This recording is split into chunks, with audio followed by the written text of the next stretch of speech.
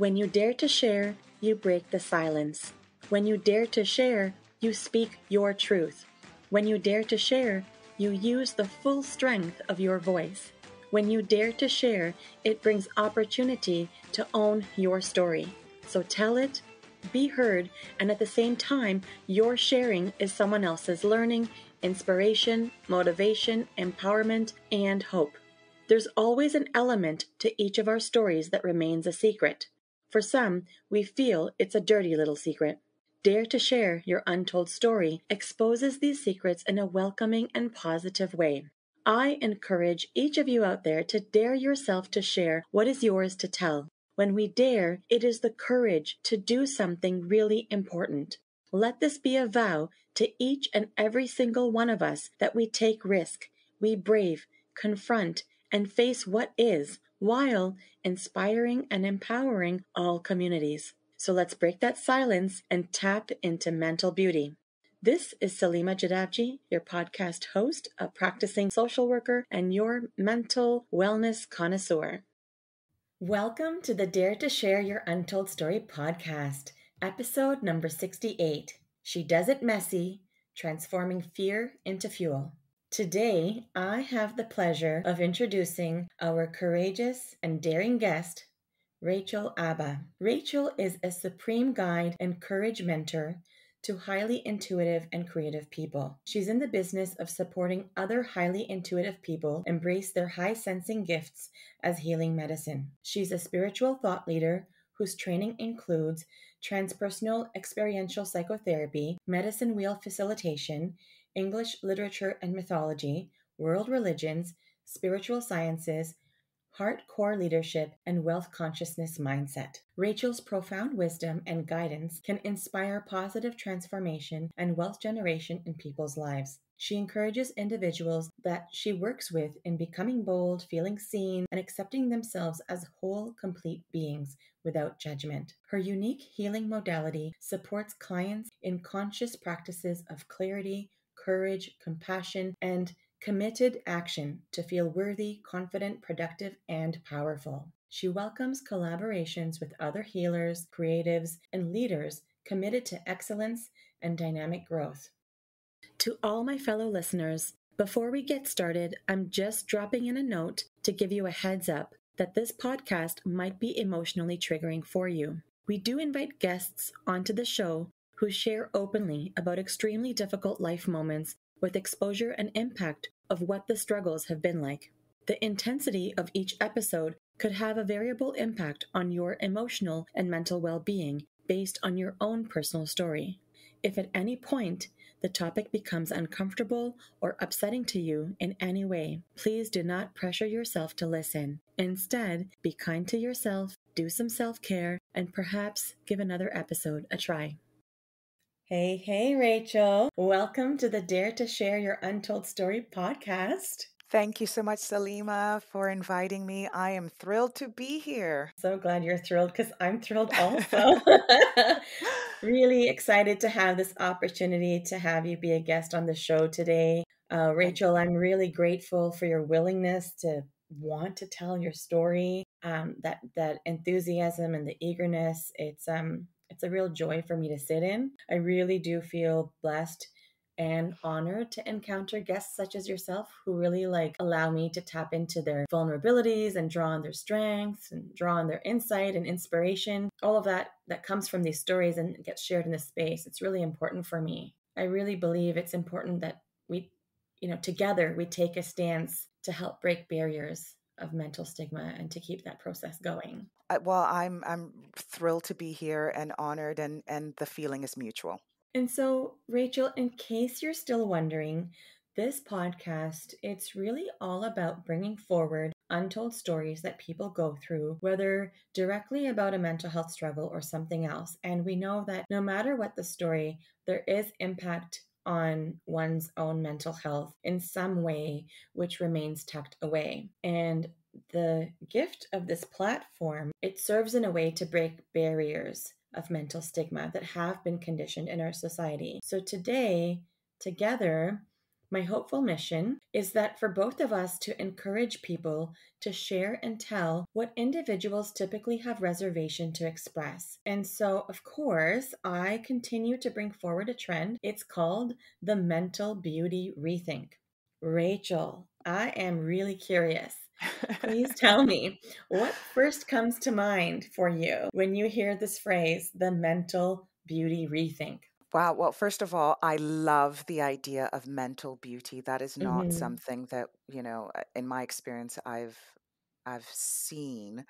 And what I hear is really a celebration of mental diversity, and Mm-hmm. it speaks to the unique pains and experiences we each have as being beautiful and valuable, and most of all, legitimate, right? Mm-hmm. That our minds are, they have a place in this world, and, Mm-hmm. they have value. So, and it plays into part of, what I believe in, which is accepting ourselves as whole and complete beings without judgment. And so, not judging our minds, and that Mm-hmm. embracing of self is truly healing. I love it. The way you coined it, celebration of mental diversity. That is so cool. It's cool because I didn't think about it in that way, but even though that's the intention, right? So it's so nice that language can be so beautiful and uplifting, Mhm. and it really can, you know, um, encourage different thought processes or crack open even further the way we're interpreting something, right? Yes, yes, definitely it can. Hmm. So thank you so much for, giving us that insight and that input. It's marvelous. Thank you for coining the Amazing. term. Look at you. Okay.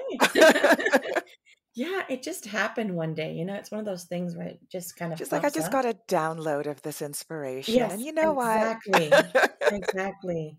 It's And how I you was like, roll. that and you know what? It really tied in. It's like, okay, that was the missing piece of this mission, right? So Yeah, that's the part of that transformation and integration of the entire mission and intention of this podcast. So it's like, let's transform it now. Let's transform and, bring back to the community a new powerful. way. Yes. All right, Rachel. So if you feel ready, we can get our interview going. So let's unpack that story of yours. Without further ado, give us the newspaper headline of how you would title your untold story. How would it read? It would read, Supernatural woman comes out of hiding to tell all. All right, say it one more time. Supernatural woman comes out of hiding to tell all. I can tell you're not hiding anymore because you're saying it with such vigilance and passion. So, supernatural woman comes out of hiding to tell all. Can you touch on what this title means for you?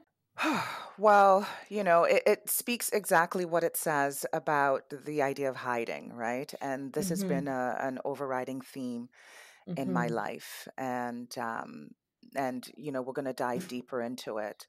But the idea of coming face to face with myself and getting honest with who I am, and being Mm-hmm. bold enough to step out into the world and allow myself be seen, Mm-hmm. no matter what, because that matters, and my story is legitimate. So Mm-hmm. yeah, stepping into my life and being front and center and leading from the front was very, very critical in my journey. Yeah. I mean, the theme of hiding and all of the other elements which you are now alluding to I was a master is just, hider, Selima. yeah. So, yeah, you were a master hider. You know what happens on this podcast, right? Yes, I do.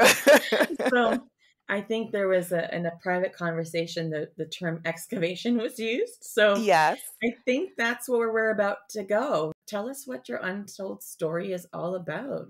Well, there almost like several arms to it, but really at the Okay. heart of it, I would say began as a child, as a baby, where, and this is where the supernatural piece comes Hmm. in, Hmm. and it's all around identity. Who am I? Hmm. And who am I being in the world? Who am I expected to become? All of these expectations, and very clearly, right at the very beginning, I had awareness, right? As a Mhm. baby, I had awareness. And this was something that my mother later shared with me, that she felt very uncomfortable with me being alone with Okay. me, because there was Mhm. just something super creepy about me, because it's like I wasn't just like a regular baby, because I'm the youngest of four. So she had Mhm. been on this rodeo, like, she wasn't new. And she's Mhm. like, there's something odd about this one. And when I would look at her, I would do so unblinking. And it was like I was looking right through into her soul. And she just felt super vulnerable and like just exposed and Mm. fragile. Mm. Mhm. And so, and she also shared that, I did other things as well. I was very fond of doing a disappearing act where she Okay. would, as a baby, like I was just, a few months old, and, Mhm. she would leave to go somewhere, like just step out of the room and come back and I'd be gone. And she would search for like an hour for where, Wow. like under the bed, between the sheets. She's like, was she Mhm. abducted? And I'm a Mhm. baby, I'm not moving anywhere, right? And so then Mhm. she'd be like, oh my, and then she'd pray, and then she'd come back into the room and I'd be there. So she started doubting her, like her mental, Mhm. faculties. And I did this often, including like other stuff. And I would just like, and she was like, where are you going? Like, you're here now. You're in this realm. You're here now. So could you just please just stay? Like, just cut Right. it out. Wherever you're going, whatever meetings you're having, Right. just stop it. Right. Right. And Okay. so yeah. Mhm. And so she had So that that's the conversation with message. me. And that's the Sorry? message you got from your mom. That's the message you got Yeah, from your that's the mom. exactly. That was the Mhm. original messaging of, and she negotiated and she's like, look, I get it. I know who you are. I see who you Mhm. are. Mhm. However, with everything going on and the way the world is and where we are, Mhm. because I was born in West Africa, Okay. Nigeria specifically. Okay. Yeah. And so she was like, not now. Like, Rachel, whatever this is, just like put it on a back burner Right. and let's just get through this together, because life is really tough right now. Okay. And so I just kind of looked at her and I guess I agreed. And I never did it again. That's how she And knew I had okay. agreed. So, yeah, so very early on, I got that message of who I am has no Mhm. place here, Mhm. right? Okay. And then I went on to meet my other siblings. I have two brothers and a sister, and so I lived with them with my dad for a while because my mom and dad had separated. And so we would play, they'd be like, let's play hide and go seek. Of course, my favorite game. Right. And so So I when would you do the same thing, not thinking that it was anything abnormal. And I were recall, like, I'd be in the room with them. I'm thinking, mhm. I'm right here. Right, And so I'd it's be looking natural at for them, you. It looking was for me. natural for you. It was not Yes. okay, now just clarify one thing for me. So, when you said that then you had a chance to meet your 2 brothers and your sister and go to your dad's place, does that mean, like, when you were born, there were your other siblings weren't in the home with you? Yes, they were not in their home. So my mom and my dad had separated when Okay, I was born. And okay. so I never grew up with them in my Until babyhood okay, until later. right. So So when it I was was you and your mom. 5, It was you and sorry? your mom. It was you and Yes, it your was me mom. and my mom. Yeah, she was Okay, my buddy, my everything. okay. And yeah, it was us against the world. And when I went to be in this new environment, this new community, again, that story of I don't belong here Mhm, continued. So I never felt safe and I never mhm, felt at home, even at home. mhm. I always felt as if, okay, like in a holding pattern, that there's Right. something else that will shift and then I will get Mhm, into mhm, where I'm mhm, supposed to be. And so I think I sense that I brought that with me into mhm. this life where I'm like, I belong somewhere else, but I'm here on Right. assignment and it's temporary. Mhm. And then while I was here, my mom's like, okay. And then I go into another environment with my siblings. And again, okay, this is temporary. It wasn't what it was, but I'll just, deal with it Mhm, until it mhm. becomes normal, until I feel normal.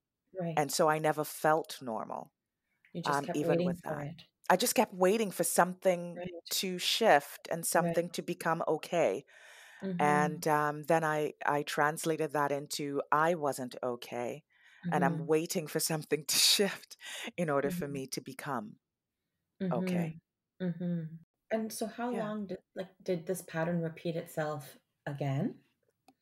The pattern of not feeling settled Yeah. and not feeling, well, this continued throughout my life up until recently, where I was in a holding pattern, and I never felt, I always had that, in the pit of my stomach, that uh, uh, anticipating Right.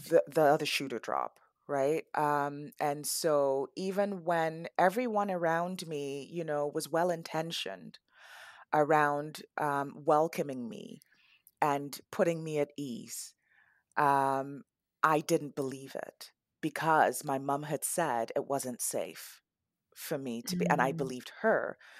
Right. So you got So that suggestion early on from your very mom. early. Yeah, I was a few months old. And so you really took it, like you really like took that to heart and embodied that and it was playing out in your mind even from such a Yeah, I took it young on as figure. my assignment. Like I Mhm. took that on as, okay, this is how, like almost like that hypervigilance around Mm. it. Mhm. And I was going to be good about it. And I was going to be, I was going to succeed in my mission, kind of thing. Mhm. I've been asked to do this, and boy, am I going to, excel at it, because it was important enough for her to ask, right? Mhm. And I'm new here, so if she's telling me and I came Right. through her, then well, this new environment, it must be so, right? And so that Mhm. ended up, like, informing how I showed up in relationship, how I showed up at school. I was never like, I'd hold myself back. I never felt a part Mhm. of anything. I didn't do groups. I was like super lone wolfing life. Mhm. Mhm. As like, okay, no, I can't trust because I must depend on myself because, well, it's not safe. And so, as I said, it informed everything. But keep in mind that none of this was conscious. Like it wasn't, it wasn't as if I'm like, okay, I'm not going to trust this person now. It was more Right. of Just an my internal, template. yeah, it was a template, like an internal, Hmm. just something you'd internalized. That Yes. must have felt really lonely for you. It did. It did for a really long time, but then, even in that, discomfort became normalized, where Mhm. I saw myself and then I saw the world. Like, and I never felt a part of it. No matter what was going on, I always felt like an outsider. Mhm. And I remember just watching people as a child, just observing them almost like, going out on safari and like Mhm. watching the animals in the wild and be like, Right. okay, and, you Right. know, the family members in their natural habitat. It was like really, I never felt included Mhm. even when I was, because I didn't see myself in my environment, and I Mhm. and I never allowed myself to consider anything else, because I there just never was for me, right? That's how I saw it through a child's eyes. That's Mhm. how I experienced it. That's how I saw it. And so, um, that created this deep observation of my environment, and that, as Mhm. I mentioned, hypervigilance, right? I will Mhm. mentally record everything, and I had an extremely rich internal world, Mhm. right? And as I mentioned, the supernatural piece, at age, I believe, 5, Mhm. I was introduced to my, almost like my spiritual mentor, which is Mhm. like an ethereal form.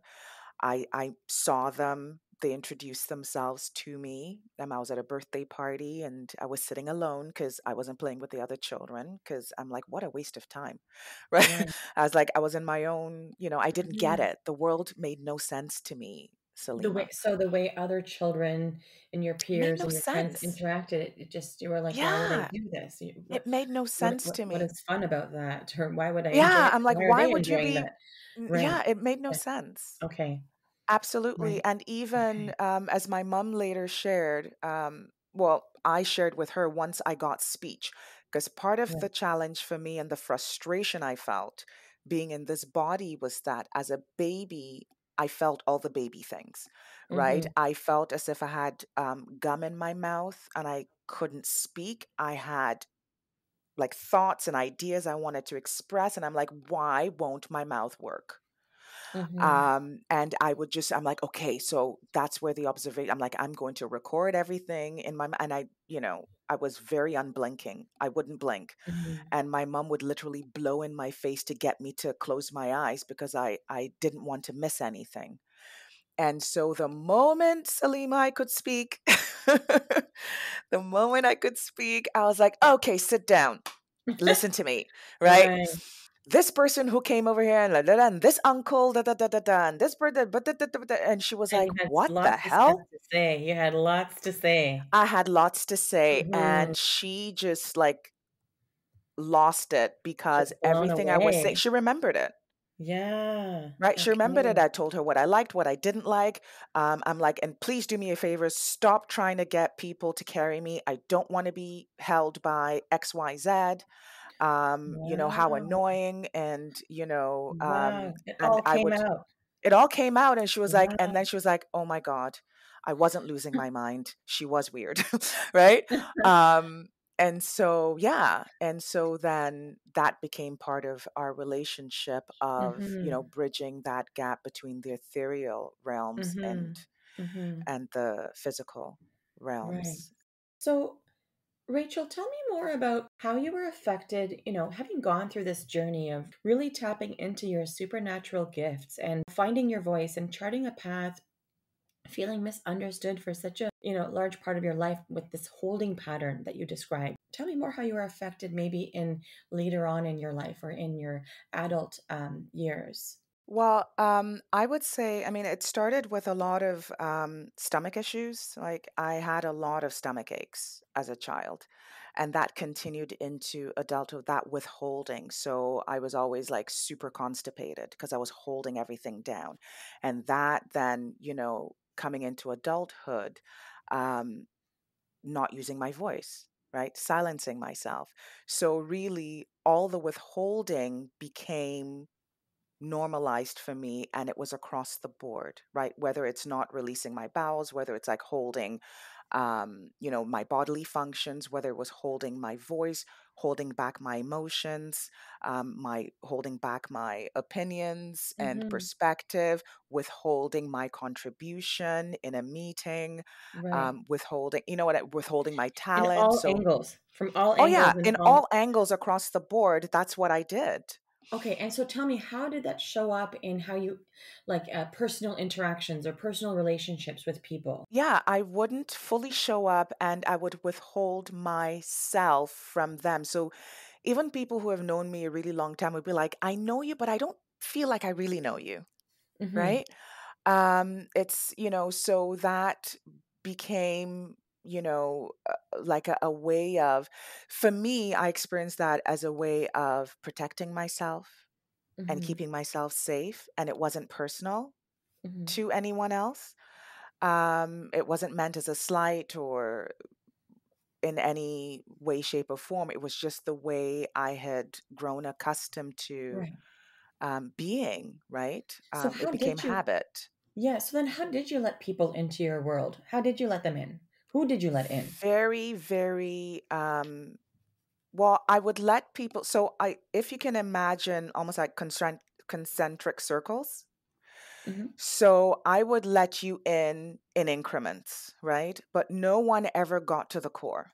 No one ever got to my inner sanctum. It never occurred to me to let people in to that point because that space felt sacred to me. So I would have even, in my previous marriage with my ex-husband, um, he only knew me so much. Well, how And did you I let him believe into your world? Because that my does, my that is still an intimate connection of Yes. allowing someone in quite deeply, Hmm. even if you're not fully letting them in. How did you do Yeah. it? Well, how did I do it? Well, I would watch people for a really long time Mhm. and determine whether or not they felt safe to me. And then I would let them in terms of sharing about myself, whether or not you knew you were in if you've ever been in my home. There are Mhm. many people I've known for a really long time who have never stepped foot beyond my Mhm. threshold. And so if I let you into my home, then that meant that, I've let you into my heart. So that was a way I could also tell my comfort level with someone and whether or Mhm. not, so the fact that I would be in a relationship with someone, whether it be in friendship, like romantically or platonic, Mhm. um, I love people, right? And Mhm. I had that desire to want closeness with them, right? Mhm. But at the same time, I had that story of you can't really trust people because if they see you for who you are, Rachel, Mhm. they Mhm. might judge you, they might harm you, right? And you don't need that. So that's how that was my inner conversation, Mhm. and so I always got encouragement from my spiritual mentor, like my guide, to Mhm. say open up. They were always encouraging me to open up. Yet, I had like one foot on the gas and one on the brakes, right? Right. Like it was like, You're half in and yeah, half out. yes, Okay. I was sitting on the Yes. fence. And Okay. yeah. But for those Mhm. like in my life, like if you ask them, they'd be like, oh, yeah, Rachel and I are super tight because my level of intimacy and intensity was so rich Right. that they just thought, well, that feels like other things I have in the world, so it must be that. And in my mind, I'm thinking, little do you know just how much deeper we Right. can go. Right. Yeah. And I kind Right. of held that as my little secret of Mm. what I could do and who I could become in a Right. relationship. Um, yeah. And so I withheld myself from the world. It's interesting that you said like your dirty little secret because Yeah. in the introduction of the podcast, we talk about it as like the way sometimes it's viewed is like it's a dirty little secret. So we want to withhold and we want to keep things away from people and not share Yes. because we don't want to be shamed. And sometimes we're shaming ourselves in the process, unknowingly, Yes. unintentionally. Hmm. But isn't that interesting, right? That dirty little secret.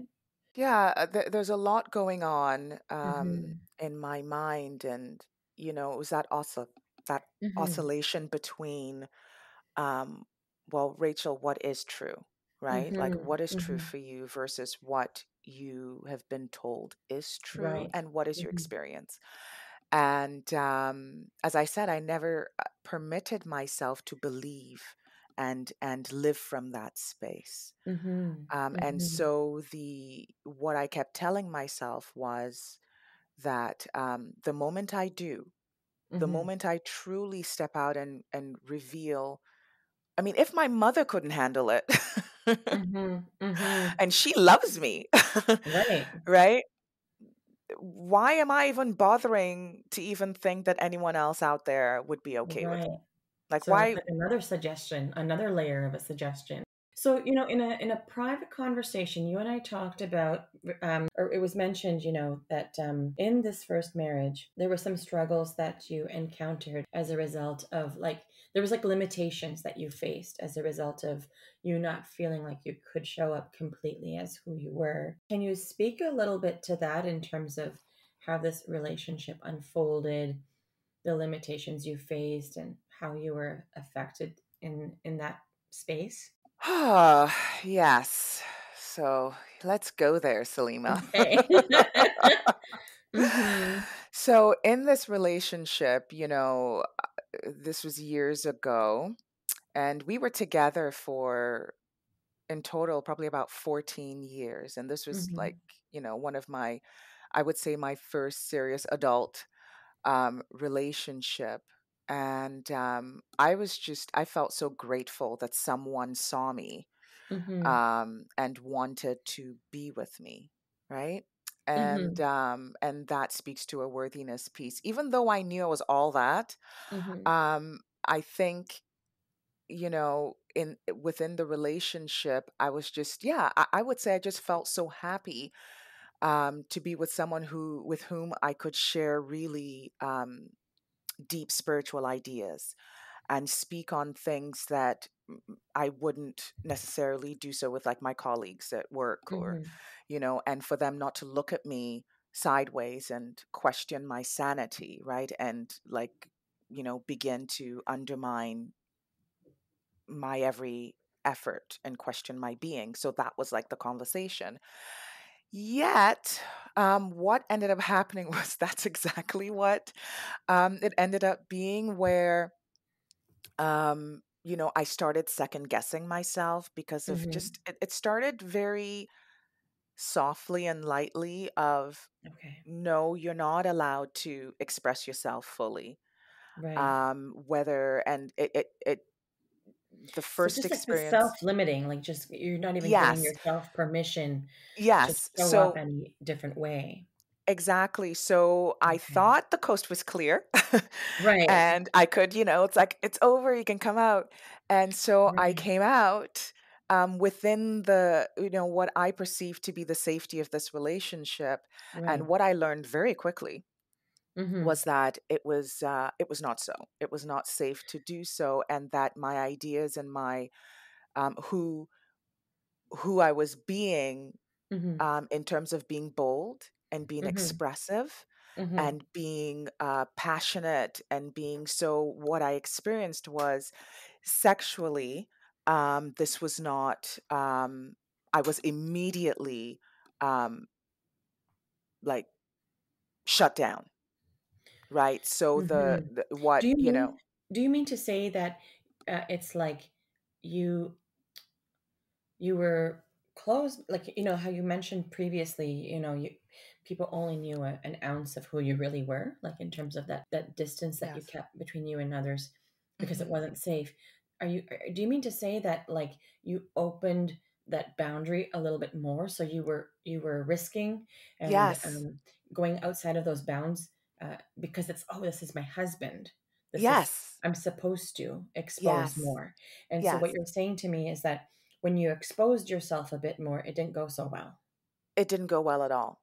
Okay. And I got shut down and judged, and basically, like correct, like what's the word when you chastised, right? I Mm, was chastised for being um, like, you know, unchristian or dirty, right?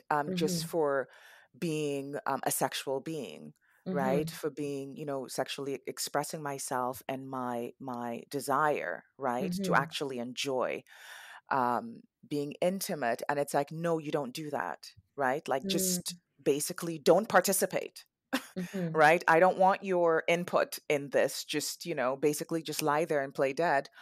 And I'm like, okay, this does not feel honoring to me. So all of this, it's like I knew, um, like, okay, this is not what I thought I was signing up for. But okay, but this person is my best friend now. Like, this person right, says they love me right, now, and I've invested so much time in this relationship right, now, that how can it not? Okay, maybe it's just, maybe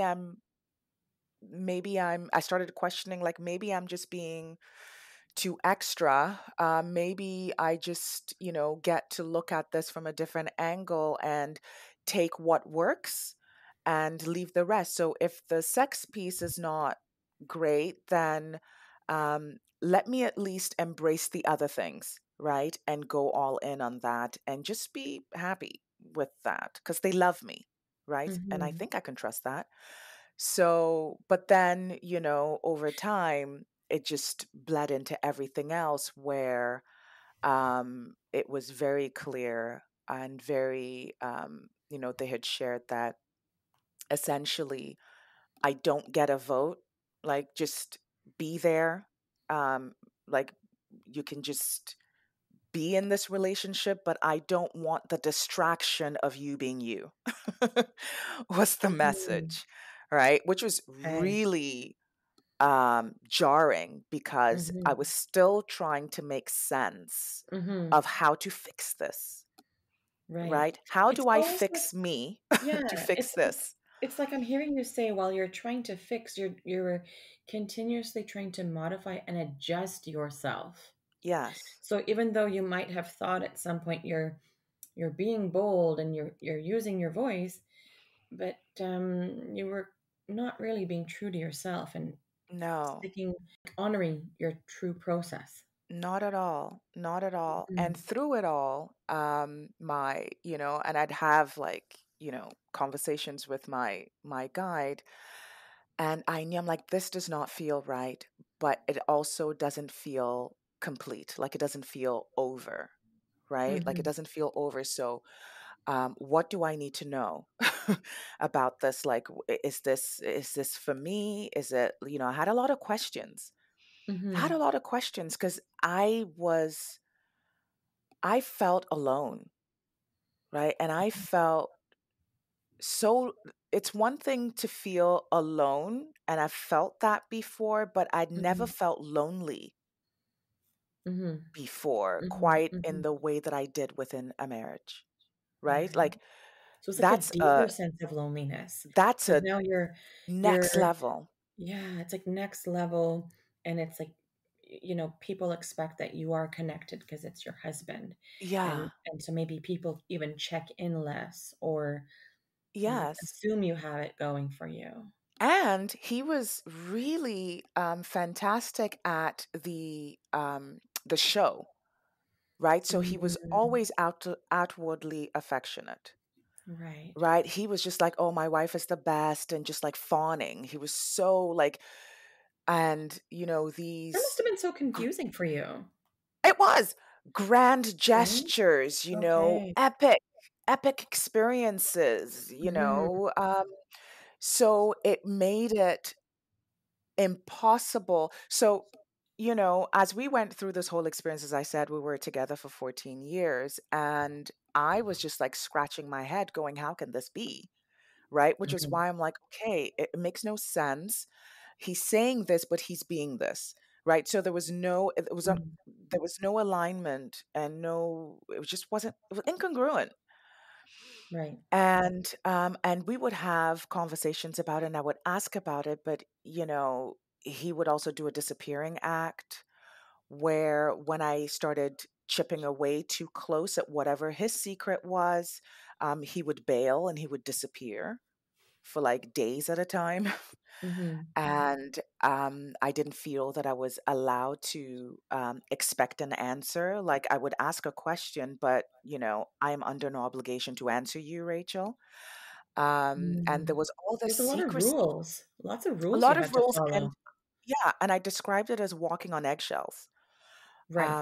And then eggshells became a minefield because then the wrong question at the wrong time on the wrong day when the moon was just right would Mhm. mean that now it's your fault. So it's almost as if I felt like it was the perfect setup every time where Mhm. crap would happen and then I would question said crap only to find out it was a trap so that they could bail and then blame me and leave me holding like a steaming Mm.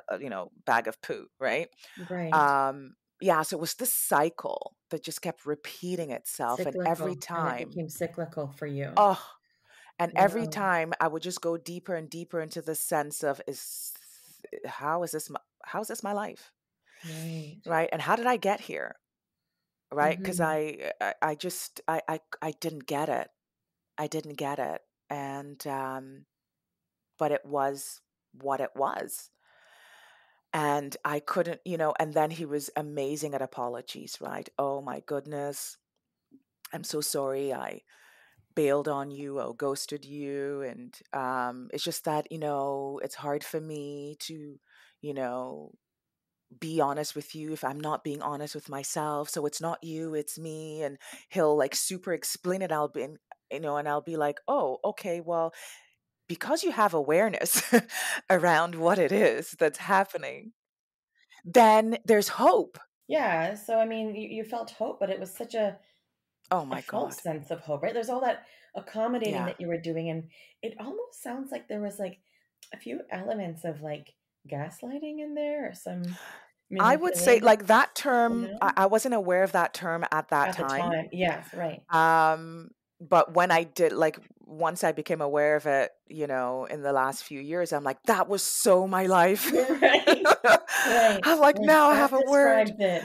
Right? Yeah, yeah. Okay. And the crazy piece, was that I he had my family enrolled, right? Oh. So then I felt really alone and lonely because they knew me as being, speak your mind, bold, right? Mhm. But they described it as rude. Rachel, you can be very rude.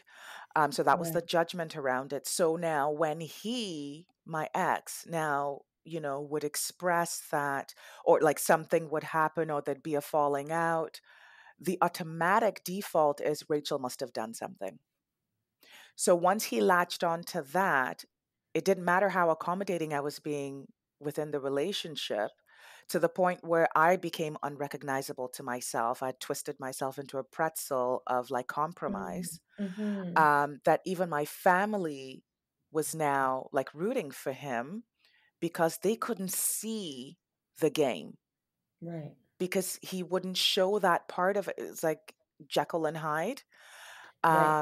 He wouldn't show that part, and all they would see is just my reactions and my response, and judge me based on what they believed Right. me to be, right? So, and he Mhm. used that. It was masterful, and he was, in his survival mode too. So it was just not a great situation. Yeah, it certainly sounds like there was so many like tiny pieces that really together combine like so much.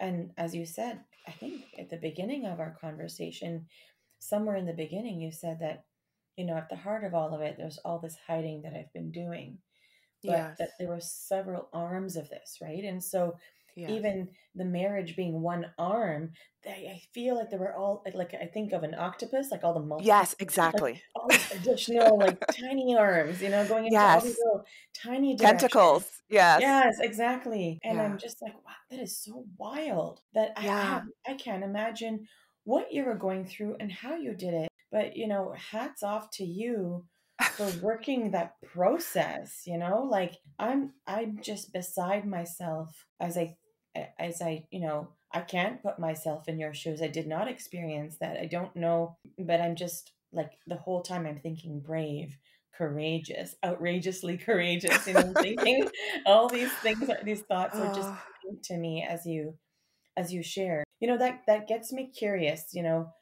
Rachel, when people come to see me for therapy, people are typically in one of three places. Some mhm. people are getting started, some are in the middle, and some are looking back, right? What I mean by these three phases is that sometimes people are getting started, meaning they don't know what they're supposed to work on, but they know they're supposed to work on themselves. But sometimes people have quite a number of messes that they are now ready to delayer and work through. Some people are in the middle, or maybe there's something acute that they're working on, while they also are aware that there's a lot of unfinished business in their life, or a lot of untapped grief, or different elements of their life that have really need to be explored. And some people are looking back, they've moved through a lot and accepted a number of circumstances, but also recognize that I need some closure, I need to get some understanding so that I can move Mhm. forward or move into the next chapter of what's to come. So based on that, what part of your untold story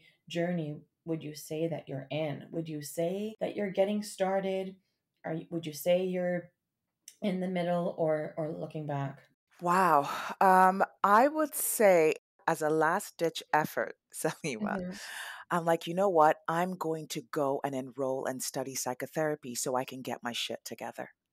Mhm. Um, Mhm. and through that journey, um, was my liberation, right? Where I came Mhm. face to face with, that's my healing journey.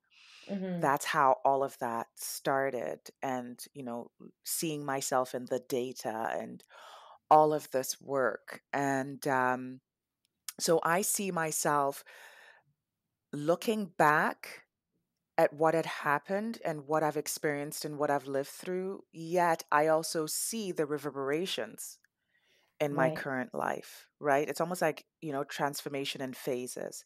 So I Mm-hmm. went through the initial, I'm looking back at, yes, that's what I was in. That's how I came through. This is who I was, and this is who I am now. Mm-hmm. And then I now see all those pieces still, like those remnants. And now I get to dive deep into those and unpack them, which brings me Mm-hmm. to the, coming out of hiding, right? Because through that, I was still hiding. Even when I came out of the relationship, I was still hiding. So there are elements of my past that are still very much in play today. But going back to this question, and you mentioning, oh, well, with my ex, I don't believe I've ever, stepped into, full closure. But where in the journey would you say you are? I would say I'm looking back Okay. at it, and still working on pieces that I Mm-hmm. almost like shrapnel, right? I see that Okay. as, because those were analogies I used while I was in the relationship where I'm like, I felt as if I was being taken out by friendly fire, right? Mm-hmm. I'm here, battling life, looking out into the world of where I don't fit in. And Mm-hmm. yet I'm in the pit and you're firing at me. Like, how is Mm-hmm. this to be? So I see myself looking back, but at the same time, very aware of the shrapnel that is still Right. coming out, right? Okay. And Okay. I'm picking them out, right? And seeing how that informs my current relationship because I've since remarried and how now I have we have three beautiful children and Mm-hmm. every time I look at them I'm reminded of the childlessness, right, the Right. lack of fruit in my Right. previous marriage. Mm-hmm. So it's like that weird juxtaposition of past colliding with the present every Mm-hmm. day. Mm-hmm. Yeah. Got it. Okay. And if we can just circle back for a moment, we've talked about so many arms of your story, and even at the crux of this theme of your supernatural gift and embracing it, and that the bigger theme of neglect and hiding so much of you and for Hmm. so long and in so many ways, and with so many people, and in the different environments that you've been. Let's pivot for a moment and tell me how this untold story has affected your mental well-being. At that time, my mental health, um, I felt arrested. I felt stuck. I felt I was just steeped in self doubt. I ruminated a lot. Like I was just not really thinking, just ruminating. I was just like it churning in this soup of, you know, um, just confusion. And I didn't feel connected to myself because I numbed out to a large extent where I'm like, as long as I can't feel, then I won't feel pain.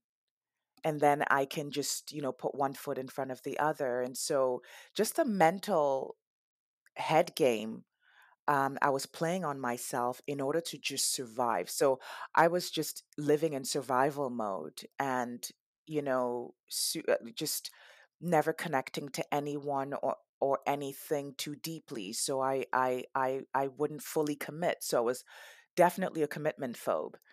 Even though my desire was to be in these like deep, rich, long lasting relationships. Mm-hmm. And Mm-hmm. so I would be in that, but then mentally, um, I would just be just going around in Mm-hmm. circles, chasing my Mm-hmm. tail and questioning everything because I didn't feel trust, Right. right? And so that translated into a lot of stress would be an understatement, Yeah. Yeah.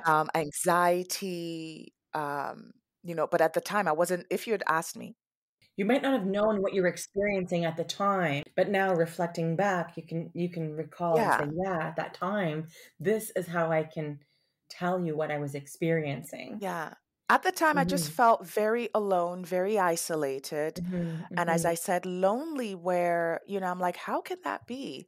Very confused. And because I felt as if I was in a holding pattern, because Mm-hmm. I'd alluded, I felt stuck.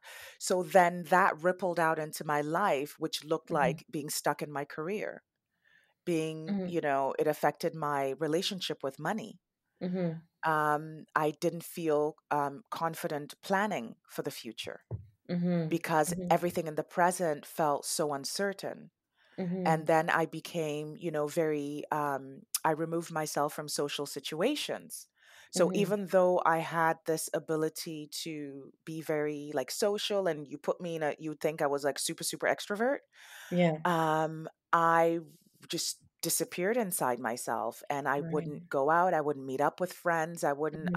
I'm like, it's just easier because I don't want to have to explain myself. Mm-hmm. I don't want to have to explain how I'm feeling because, I don't Mm-hmm. have language for it. I just Mm-hmm. know that I don't feel like myself. So I felt like I was in a prison. I didn't Mm-hmm. feel free.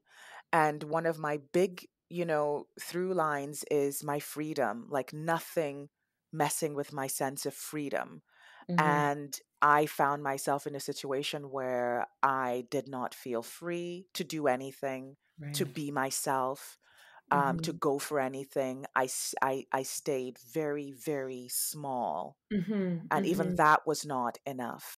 It's definitely a roller coaster. A lot of different emotion, a lot of different thought processes, a lot of impact to your mental well-being. So many hurdles and so many moments of turmoil.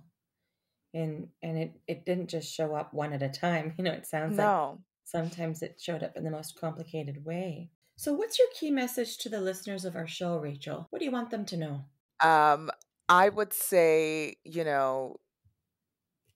who you are is legitimate and you are more than enough. Mm-hmm. That's something that I came to terms with, which is, hence my headline, Supernatural Woman Comes Out of Hiding to Tell All. Mm-hmm. Um, it's not about pleasing others or being palatable to others, or, making sure that others are okay at, at my personal Mm-hmm. cost. Um, and I have a place in this world.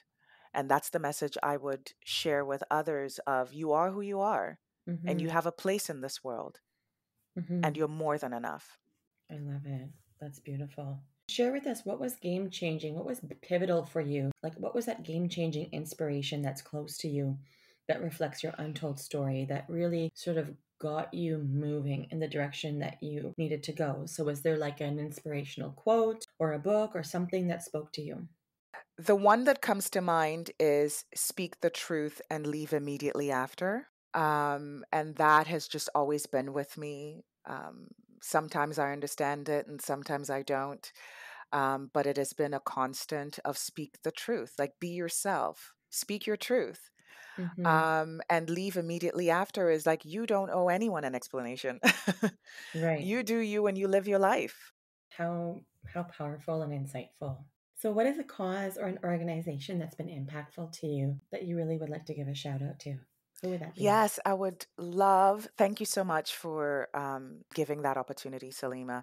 One Mm-hmm. organization I would say is Dr. Roz's Healing Place. It's a center for, the empowerment and healing of women and their Mm-hmm. children fleeing Mm-hmm. domestic violence. And Mm-hmm. so my experience there really revealed because in doing that work and working with the women and being on the board, I began to see myself in the data Oh, because it's so lovely. I would not have known that I was in an abusive relationship because it was Mm, so, insidious, right? right. But in dealing with, the data and the research and all the information and surrounding, just like hearing all the stories, and I began to see myself in the data. And so, big shout out to Dr. Roz's Healing Place. Hmm. That Yes. is such a wonderful resource, and I can see how personally you've been impacted by it so much, and it's been so anchoring for you in your process. Rachel, guess what? Yes. You've just dared yourself to share. Congratulations. What? Yes. Oh my goodness, Salima, this is so, yeah, I feel seen.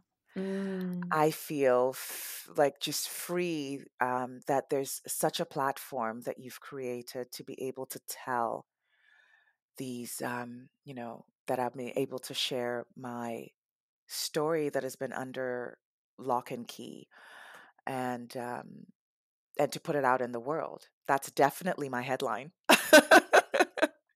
Well, I really appreciate that feedback, and I appreciate that you're taking from this what the intention is meant to be. So for me, it's food for my soul also. So thank you so Oh, much for saying that. And Rachel, I would actually just like to take a moment to express my gratitude for the story that you've shared today. All of the many arms, you finding your inner voice, embracing your gifts, and most importantly, really taking the time to share that pain and share that turmoil that you grappled with as you sorted through your very own path.